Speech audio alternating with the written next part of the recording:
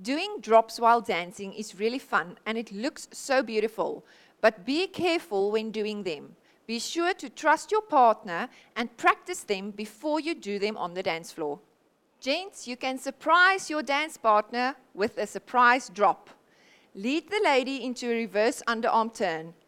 While she thinks she's doing the reverse underarm turn, you're going to grab her on her waist and pull her into a drop. Take her back up, underneath the arm, and from there, you can now do a reverse underarm turn to get a more comfortable grip. Let's just do that once more. Lead her into a reverse underarm turn, but surprise her by grabbing her on her waist and pulling her into a drop. Take her back up, underneath the arm out, and now do a reverse underarm turn to finish the step. Have fun practicing and surprising them.